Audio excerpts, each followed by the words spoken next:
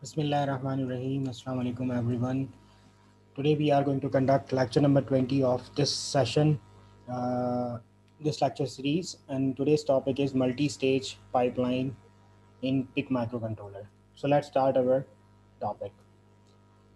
Uh, Before we go and discuss what is multi-stage pipeline, let's discuss the thing which we have already seen in the previous lectures.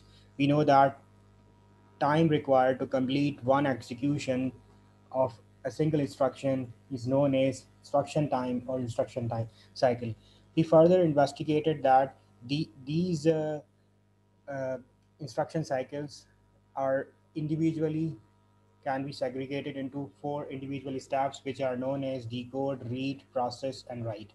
Right. So this thing we have already seen. So I will not be discussing, but I will discuss the crux of the conclusion that every single instruction execution includes these basic four steps, which includes decode. Decode means the translation of assembly to machine conversion or understanding what is supposed to happen.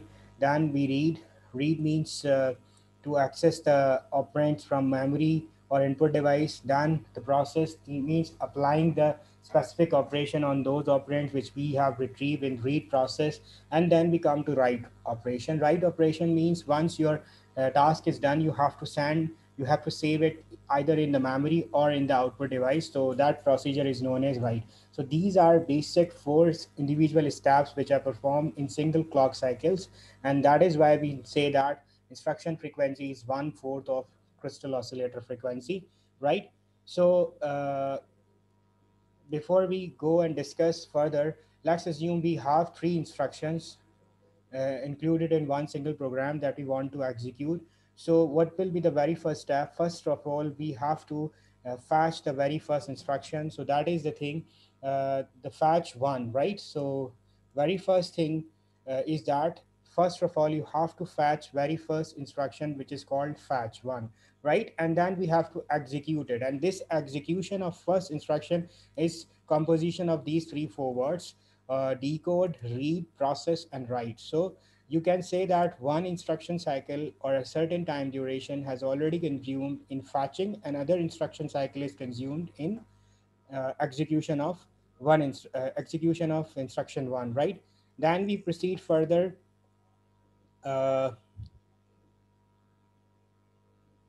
we know that one instruction cycle is consumed in fetch one and other instruction cycle is consumed in fetch two. So what will be the next procedure? We have to fetch the next instruction. So this will be the third step, the fetch two, right? So in this cycle, only fetching of second execution or second instruction will be performed. And then what we do, we will execute the second instruction, which is fetch. So it will again perform these four processes and execute it. So you can say that this much amount of time is already lapsed in the execution of two instruction. And once we gonna fetch the third instruction, so it will consume another time or instruction time, and then we will execute and repeat the same procedure for third instruction. So this is one, one, one, one, one, and one. So if we scale it down and sum it up, it is equal to six instruction cycles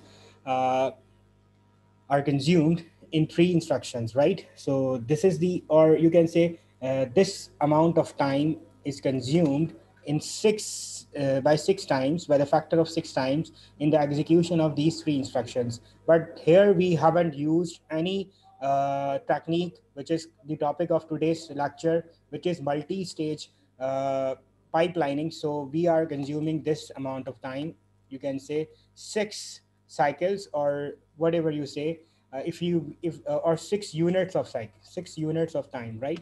I will say 6 units of time. Now let's repeat this procedure with the execution of uh, or with the implementation of instruction pipeline. So what we are going to do, we are going to implement stage multi-stage pipeline. And how we going to do it?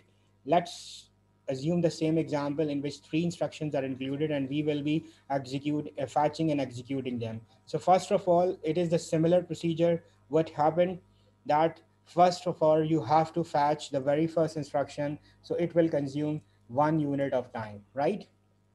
Then you will go and execute it. Okay, this is also almost similar, and in execution you will perform all those three basic steps: decode, read, process, and write.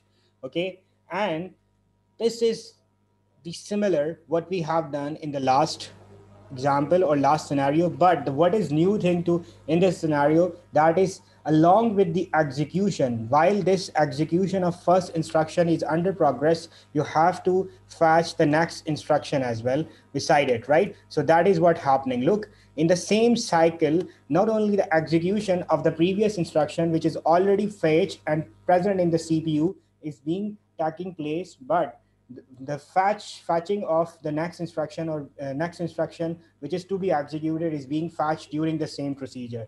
So what is going to happen next? While this second instruction goes under the procedure of execution, we can actually fetch the third number instruction, right? So third instruction is being fetched while second instruction is already under the process of execution, and then we execute this third instruction in the next cycle. So if you count the number of units or time units, you actually counted one, then two, and then three, and then four. So you consume only 4 units this time. If you remember, in last scenario, we consumed 6 different units of time intervals, but here we are saving 2 time intervals. So that means multi-stage pipelining saves some time for you while CPU is executing the overall execution of program. This is just for 3 instruction. If you scale it up to 100 instruction code, you can actually see the difference between the execution time, and this will increase or this will speed up overall procedure